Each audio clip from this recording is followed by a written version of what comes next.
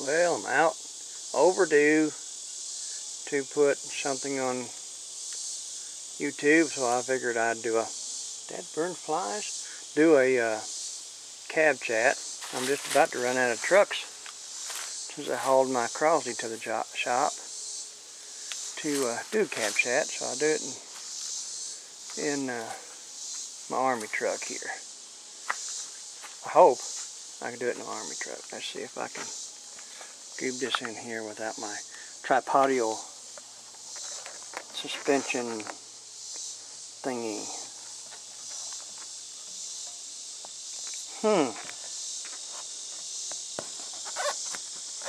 Now sit right there, Larry. I don't want to have to pay anybody's copay if I drop y'all. Okay.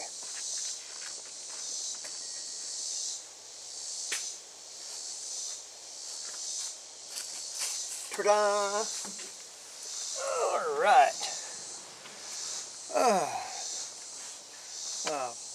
I went to the Crosley Nationals, which is our national meet in Wazzup, Ohio. I made it as far as Indiana, and then my buddies carried me the rest of the way and then back. And up there for 3 or 4 days, and pretty much expended my strength, but it was worth it. So worth it. Had so much fun. And I've been up there before, and they all greeted me like family, which is what they are. Now I'm licking my wounds, getting over that little mess, and thinking up new projects and things to finishing up old projects. And I got to do a YouTube on what I got while I was up there. It would be pretty neat. To me it is, to find stuff like that, because there just ain't a lot of Crosley parts in Arkansas. Before I bought my first Crosley, there was more Crosleys on the moon than there were in this whole state. But some of the stuff that's in here, when things stop working or you park them, they gather junk, and this is no exception. I don't know if you can see this, but I got, of course, the spotlights on the old Army truck. There's one there, and here's something I put together 100 years ago. This goes on the hood. This is one of them combat lights, and they mount like that, and when they shoot at you, you use this light to get out of town. And I'd rather it be a 50 caliber sitting here, but this is what they had to get out of town whenever you shut all the other lights out. But I modified that with a regular bulb. And just a lot of junk in here. Got a couple of these, they look like maskas, but they're actually, goes on the headlights and stuff with them old cars in the 60s. Got this from the Western Auto Store I bought out when they went out of business. Get out of here, Wasper. Silly thing. But anyway, I bought a bunch of these, all their old stock, and some of them kind with the marbles on top. Now they reproduce them everywhere now. And if you don't know what the difference between poop and shinola, this is an example. Try finding that in your hardware store. CDs, old brother, where you at? I was always going to set this up if I ever had a show card. Just put this in the window and put goober stuff on it. I've seen people put plastic food and diner stuff on it and stick them on their windows and stuff. When I was a kid, I ate lots of meals off these things. That'd be an A&W root beer little bitty baby mug right there, and there'd be moms and dads sitting right there, and I thought it was so cute to have such a little small A&W root beer glass to drink out of. I didn't ever figure out that I was only getting like 2 drinks, and they was having these big mugs, and they was getting 3 or 4 out of them. But, you know, I wanted the cuteness of it. Of course, you put it back on the tray, and they get them back, so all the fun is over, and You know, they can burp more than you. Lately, while I'm convalescing, I've been watching Ziggy Gassed Up, my brother, and he's an Australian, and along with my buddy Scott Best, that's in England, I've been enjoying their movies and YouTubes. Of course, all the rest of my regulars too, I love them. They're great. When I can't get out, that adds so much to my life. And I can't thank you enough for making these things for me. And it means a lot to me.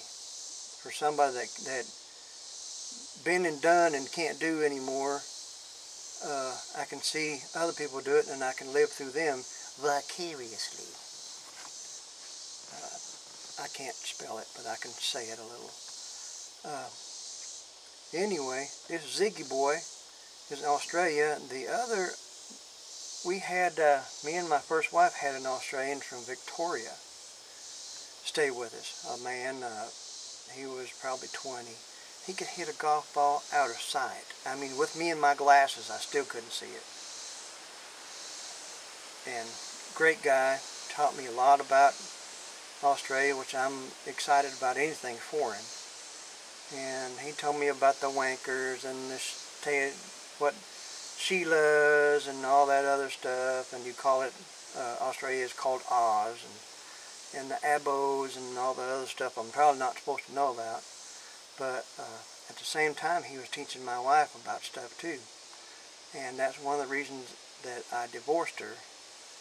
And I owe him a great, either a debt of gratitude or latitude or something like that. Anyway, that's happened, and you know, great guy still. And she is too. She's not a guy, but she's a girl. But anyway, everybody's cool. We all love everybody. If you don't believe it, visit. Anyway, and this morning I got back on watching Musty Ones, working on that what I call a cab over Volkswagen pickup. And it's great. Awful looking thing, kind of like my Crosby, so I can kind of relate to that. I can spell that one. So, and he's doing what's right. He's leaving her like that, and he's fixing it up and showing it some love, and that's a great thing. And he's really good at it. He's got good hands. And VW Darren, he works on stuff, and I seen him take a Volkswagen engine apart in just a few minutes. I mean, zip, zap, zoop, it was laying right there. And I don't know nothing about Volkswagens, but it looked amazing to me. He knew every bolt and nut and screw and everything on it. I roll it back and I watch it again.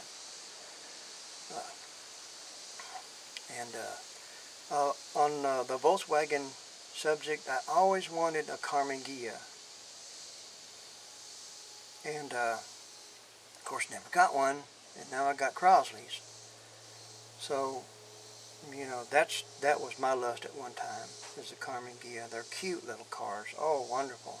Never could figure out what made them go. That's how ignorant I was on Volkswagens. I like the bugs, too, especially the ones with the glass over the headlights, the early ones. They're pretty neat. And Dad had a go-kart. I mean, not a go-kart, but a dune buggy, and we drove it all over the country and stuff, and mostly in the snow. And let's see, other Volkswagen stuff. Worked on a Volkswagen for a lady that worked for my first wife. She had a little Volkswagen 65, I think, and I worked on it a little bit. The clutch stuff was messed up, linkage, and rode in it up and down the hill. But I don't think I ever got to drive it any. But they're fun. How could they not be fun?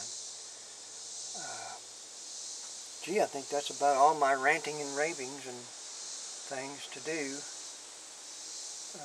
Hopefully, I'll be back in the garage and I'll show you all some stuff that I got at the Crosby show. And that'll be lovely. Lovely, lovely. I don't think there's anything cool else in here to show. This. Everybody's got one of these. Of course, it's a practice grenade. But anyway, you can empty a school bus with one of them. By the way, you can roll it up, roll it past where the driver is, and especially if he's from, you know, a veteran or something. First thing is he leaves the bus, and then of course it's up to you to park it for him, and you know, go back up and go get him. He's usually not very happy. Hopefully he hurt himself so he won't be able to whoop on you much. But I believe that's all the fun I can share to you. So if you'll bear with me, there's that Wazzup again. Wazzup, if you'll bear with me, I'm going to walk around and shut y'all off and upload so y'all can see this and know that I'm still kicking. Well, not kicking, I'm still gimping around. And everything's lovely. Thank you. Oh, that boy puts one of these up every once in a while. I like it. Thank you.